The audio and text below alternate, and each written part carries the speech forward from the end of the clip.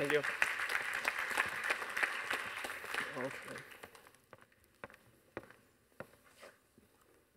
Okay, good evening, everyone. So I'm Harsha from WSO2. It's happy to see you all in here. And I'm going to talk about the open source impact on digital transformation today. And the Kong speech that mentioned that the baseline is the open source for everything now. So open source is getting evolved into a rapid phase in during past few years.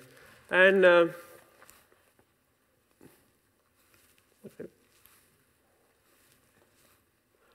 okay, so this is a little bit introduction about myself, and I'm an associate technical lead and project management committee member at WSO2, and I'm also a fan of open source, and I was involved in the open source for 7 to 8 years now. And also I'm a co-committer and a maintainer of FHIR module at OpenMRS. OpenMRS is an open medical record system which somehow may heard about it, and many thousands of people are getting benefit of this open source software.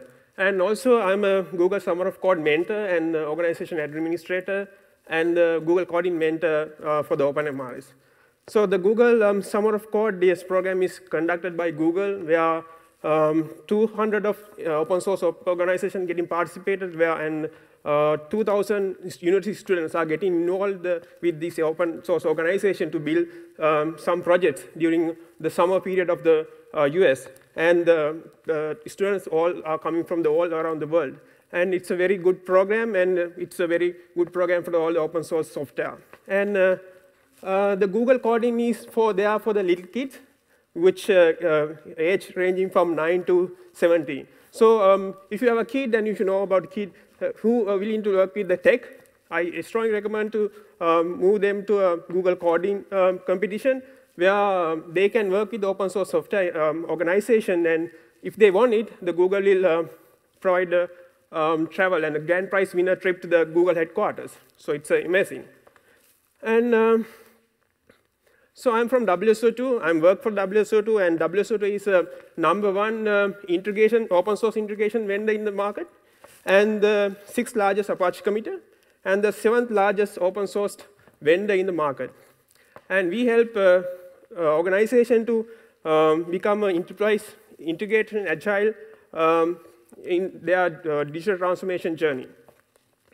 And recently, with the recent Forrester Wave report, our API manager named as a leader, and we are the only fully open source solution in the wave analysis. And WSO2 provide good breadth across all the evaluation criteria. So it's a good achievement for us, but it's a very good achievement for all the open source projects, because it's happy to be a leader as an open source project in the wave analysis. And so talk about the digital transformation. Digital transformation is about creating a digital experience for your customers. If I am a customer of your software, I feel good if you provide relevant suggestions and discounts, the loyalty points, and better search results, and even best things to buy. Even when I buy something from Amazon, you can see several relevant items are getting listed from the site. And I feel good about it, but I don't have money. But if the items that are getting listed is most relevant for me, that's because of the technology, and technology used to identify what his user is doing in your system and give a better experience for him or her when he comes back to your software again. So that's about creating a digital experience for your customers. And digital transformation is a continuously evolving process. There's no ending, because digital transformation is about integrating digital technology into your all business softwares. It's not about softwares that's facing the customers, but it's all the softwares that the organization has in your environment, because you need to transform your organization to be digitally, and your employees and your customers should get all the benefit of the new technology during the digital transformation. And the state-of-art technology adoption is the key during the digital transformation. You have to adapt the new technology, and you need to play with it, and you need to get the benefit out of it. You no longer can be a legacy vendor, legacy platform, because you will be escaping, you will be trapped in the 80-20 spending trap. This rule says 80% of the budget, this allocated for IT project is going for the maintaining of the particular software. And only 20% is there to new innovations. So you need to be escaped from this trap, and you need to be digitally transformed, and you need to work on creating new things in your platform. That's the main benefit of the digital transformation. And when you transform in digitally, there are 4 key type of components that you should have in your platform. The first one is the API management. The API management is the place where you expose APIs to outside or internal members with the uniform manner. With the digital transformation, the APIs and services are getting changed rapidly. So you need to have a better documented APIs where your external vendors, partners can come and discover and build the application on top of it. You can't ask your external or their application developers to come and talk to your backend developers and understand what this API is doing. So it's better, we need to have an API marketplace where anyone can come and discover what are the APIs that you have in your platform. The next thing is the integration, where you have the service meshes. The integration layer is a very changing layer where many vendors, in software industry, they do changes to the integration layer, very rapid manner. But the API layer is not getting to change very frequently, because you can't break the APIs which your customers are using. So integration layer will change very rapidly, and the API management layer provide the uniform access to all the other customers or the users who are using your APIs. And with these two, it's not enough. To have a better security and the better access control, you need to have an identity and access management solution in your deployment. It's key that you control the identity, security, and the privacy across your digital business. The recent security breaches in Facebook and Marriott, it's leaked millions of user data. So you need to have a better security mechanism, rules in your platform. The last part is the analytics. The analytics is used now never than before. Analytics are the key for understand how your platform is doing, what your users are doing, how you can provide a better user experience for these users by analyzing their data, what they have done in your platform. The analytics is a very key component in your digital transformation platform. So role of the APIs in the digital transformation. The APIs are the key point of contact when someone is using your services. You can have underline your platform with change. You can change anything, but you can't break your APIs because your customers are going to use it. And you can see the IoT services, your website, your partners, your internal services, cloud services, the desktop application, and the mobile application. They all are using your APIs and to communicate each other. So in the digital transformation, it's about integration component. So you have to design your APIs to work with these numerous amount of applications. So APIs are key in digital transformation. And so open source. Why you need open source in your platform? The open source is the only single place the change is getting adopted rapidly. The rapid adoption of new technologies and speed to the market with wider collaboration is the key in the open source. If you take the recent technologies which comes into the market, they came all as a format of an open source initiative. The people who go there, there's code base, they can identify what's going on this code, and they can play with it, and they can fix anything, they can deploy it and try it out. That's the benefit of open source. And in the open source, there's unlimited power in the community. When you compare to a closed source company, you will have a fixed amount of team. But in the open source, people come all around the world and get together, build new things, and try new things, and present it to the world. So that's benefit of open source software. And the wider thinking and wider intellectual input that comes from the community is key to build the matured and the feature-rich software which need for the current need of the software, the business industry. And the open source software use open standards most of the time. So because if you use open standard, even you change the underlying software, you won't break anything because you support the standard, not for the specific vendor. So it's a key that open source software has because they adopt the open standards. And it provides better security because open source software is designed to be secure because anyone can access your code and identify any security vulnerabilities. So you can't be simply take it because you need to take serious actions in the open source. And now the industry is moving with a rapid pace, and Google, Microsoft, IBM, they are all open sourcing their technologies, and you can work with the best in the business. That's a key thing that's happened in the recent past. Even Microsoft is moving towards open source now. And open source software is not bound to any proprietary license cost. You can freely use it if you want. There's no one come and ask, please pay for my usage.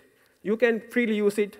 And in the digital transformation business, you need to play with the technology and you need to adapt the correct technology for you because technology is a vast thing. It's changing thing, but you need to adapt the right thing. To adapt the right thing, you need to play with it.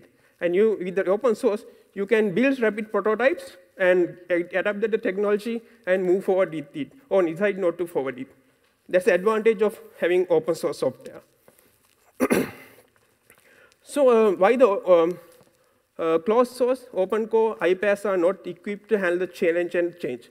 They are not changing very rapidly. If you look at the closed source or proprietary software, they are not handle the change rapidly as open source. The open source has the community and collaboration power, which is the best way to speed up the innovation. And the open contribution make the changing protocols get adapted to your open source software with ease because you have unlimited amount of community power. And from the WSO2 perspective, we have 1 million of open source contributions and the 6th largest Apache committer and the 69th largest GitHub organization in the world. And we have around 300 contributors working with open source project, which is from 100 plus projects now. And when you transforming digitally, you need to look at 4 different aspects. You can't follow the traditional waterfall development approach because in digital transformation is about the agility. You need to adapt the technology as fast as you can, and you can't follow the waterfall approach. And with the microservices, the code first approach comes where you do the code. And so you need to, if you stuck with the vendors who low code and legacy platform, it will be hard to maintain. So you need to get away from the low code platform because microservices you will code more. And the proprietary interpretation products force lock-in technology and dev schedule. So if you use proprietary standards or software, you will stuck in the particular vendor. So you need to think about how vendor is support for open standard.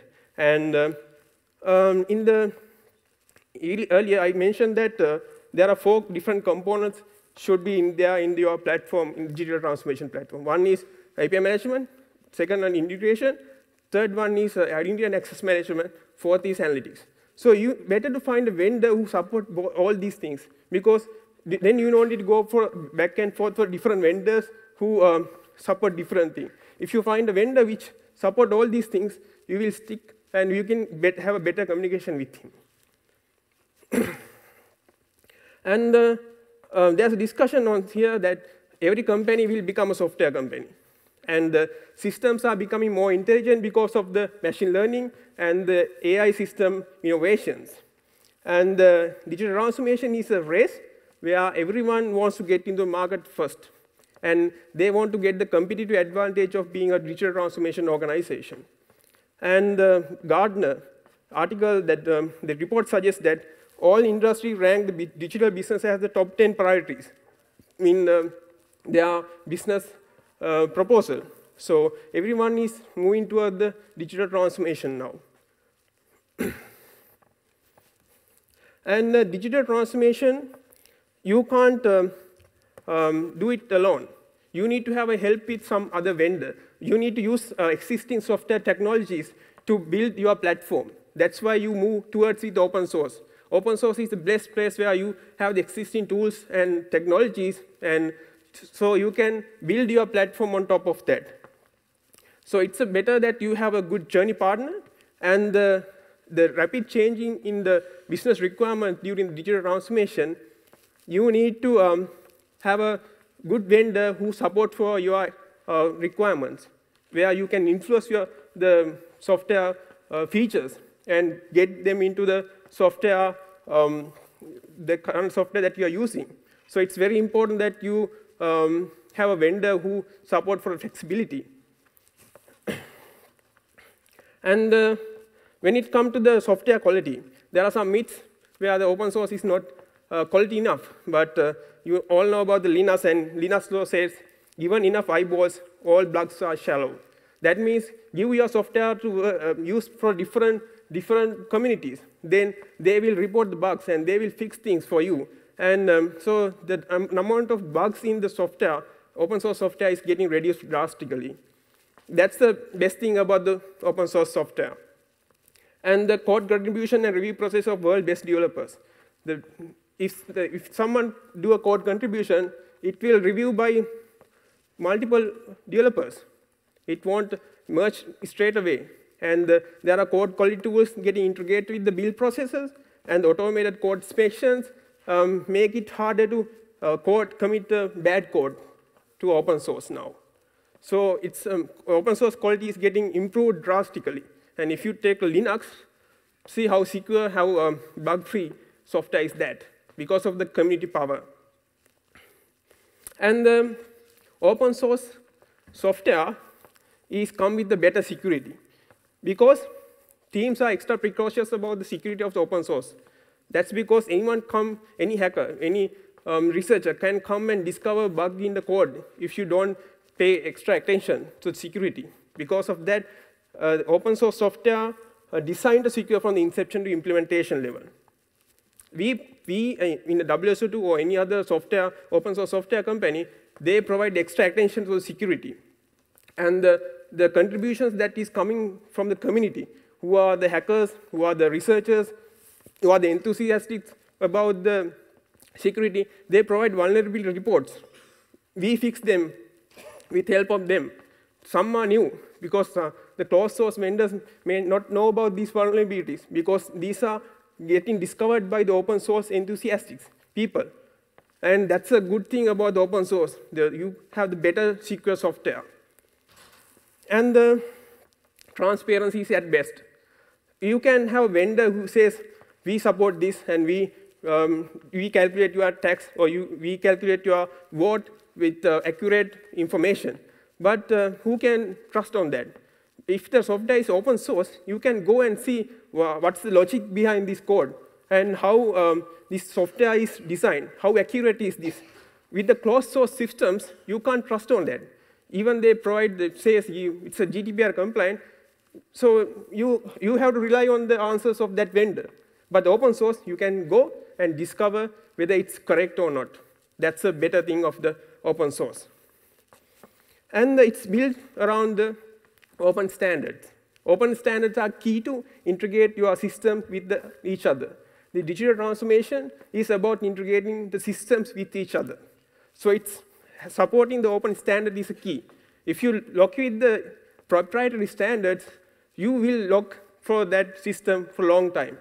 You will be hard to maintain, and it will be hard to migrate from that software. So the open source software supports open standard. It's very key aspect of open source software. And the extensibility and customizability of open source software is massive. So in the digital transformation, the requirements are getting changed. There's no single piece of software that can support all the requirements of your organization. So you need to find a vendor who can support your incoming request, incoming features, because some features may be benefit for other vendors as well in the community. So with the open source, you have the influence. You can influence the roadmap of the open source software. You can discuss the ideas openly, and you can get these things implemented by the community. So that's the power of open source software. It can't be done in a proprietary closed source project. This is the power of open source. And the open source is getting involved. And even the NASA is using the open source software for the mission critical systems. And Forrester says 45% identify increased their use of open source as high critical priority for 2016. Now it's more than that. We are in 2018. And the increased demand for the agile and customer-obsessed technology drives the interest towards open source. If you want to be more agile, you need to move towards open source software. And mature open source projects, if you take Linux, now it's dominating the market in the container world. So it's open source. It's built with the community power. And so these are some stats that I took from some articles. The Linux open source operating system runs on 65% of all servers in the world. Now it's more than that. It will grow up to 80 to 90% because of the nature of the open source, the Linux platform. And the Black Duck survey finds that nearly 80% of companies run part of all of their operation in open source. And 65% of the companies leverage open source software to speed up the application development. And the 67 companies encourage their developers to actively contribute to open source. So these stats speak how companies are moved towards open source. It's a very good thing to see, because there's no point of hiding a technology that you have in closed source, because it can benefit the massive number of community. And if you look at the market progression, we had Sun microsystem where we don't have no virtualization, but it moved towards the cloud native where it moves towards the open source. And the cloud native software foundation where the cloud technologies are getting adopted, and many people contribute their code to the cloud native software foundation. Even Kubernetes, Prometheus, and all the softwares are getting contributed back to the cloud native software foundation. So the world is moving towards the open source now. And the one thing is the passionate developers. Developers feel good about what are they doing in the open source, because it's open. Anyone can go and see, show this is my innovation, and people are getting benefit of it. That's about the passionate, because there's no one going to point, you should work on this project. Only the passionate developers will find this is the important software for me, and I'm going to work with them. Because of the passion, their software becomes more quality. And the corporate advantage is massive using the open source. The rapid development, you can do a rapid development in your organization using open source, and the modular architecture helps integrate with the more components, and there are reduce the duplication work, and you can interview the people, and you can see the talent that you're going to attract to your organization by looking at the open source contributions. So it's the best interview that you can do for a person. And recently, the Google open source Kubernetes, TensorFlow, the Facebook open source, Open Cellular, Open Compute, Twitter, Miss OS, Netflix OS Suite, and the Microsoft open source, the VS Code. And the Microsoft open source, a lot of patents, which is thousands of patents, betterment of the open source, because even Microsoft know the value of the open source now. And you can see the rank, top contributions. Microsoft is, Google, Red Hat is at the top. Microsoft wasn't there in the open source. Now it's do a huge change in your platforms and how they operate. They move towards open source. And as a corporate, it's a responsibility that you do something back to the open source community. If you use some tools, open source tools, you have the obligation that you can contribute back, or you can give something to the open source, because it will be good for your human beings, good for your community. And it's not about money, and organization should help to build the next generation, and the faster the innovations. So that's a organization perspective that they should look at the open source. So I'm going to end my talk with the famous quote from Charles Darwin. So it's not the strongest of species that survives, neither the most intelligent. The species that is most adapted to change is going to survive. So you need to adapt the change, and you decide which tools, which technology that you need to move towards. Thank you.